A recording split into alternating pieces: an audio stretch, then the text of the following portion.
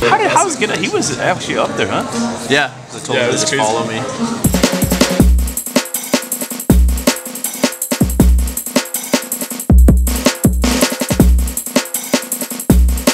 It was one of those things. I roomed with Ryder during that month, and even longer, 6 weeks together, and we never talked about it. We never talked about success. We never talked about winning. We didn't want to jinx ourselves. We just kind of like slowly, we just went to bed every night and kind of like acted like, like the elephant in the room, and for me, it really started to get awkward, towards the end. It was like, holy this.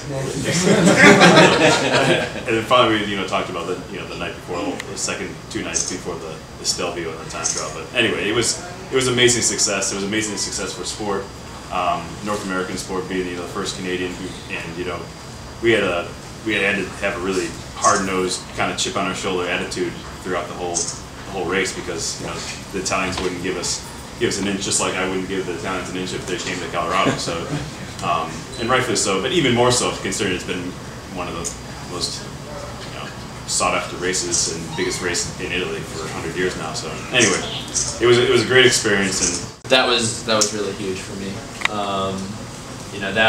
That meant a lot. That was kind of that goal of being able to do that was what helped me get through a really hard time. And having it actually happen was amazing, because it's easy to say like, oh, I want to win a stage of the tour so I can make a symbol and all that. But I mean, winning stage of the tour is not the easiest thing in the world. So it was pretty fortunate that it all worked out the way it did. And yeah, I mean, that's certainly the most special victory salute I'll ever do in my career.